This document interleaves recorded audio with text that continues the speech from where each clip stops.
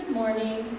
I'm here to make an announcement of a charge conference that's going to be held on Sunday, May the 17th at 11:45 here in the church. And it's important that we get notice out before that charge conference, so that's the purpose of this announcement.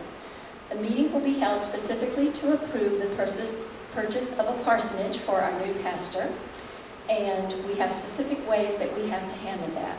In order to be compliant with what the governor has recommended, there will only be 10 of us present. That will include our district superintendent, Abby Alman, and 9 of our leadership council.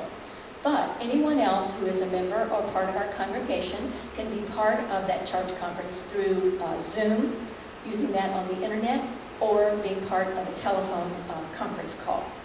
Abby has put a document together with the passcode to use Zoom, and that's on an update that went out this morning from the church office. If you're not familiar with Zoom, you can download it on your computer. There's some tutorials that will tell you how to use it. And if you don't have a computer and you need to call in, information about just what number to dial and the passcode you use is on the document prepared by our district superintendent. Remember that the purpose of the meeting is strictly about the purchase of the parsonage, just that one item.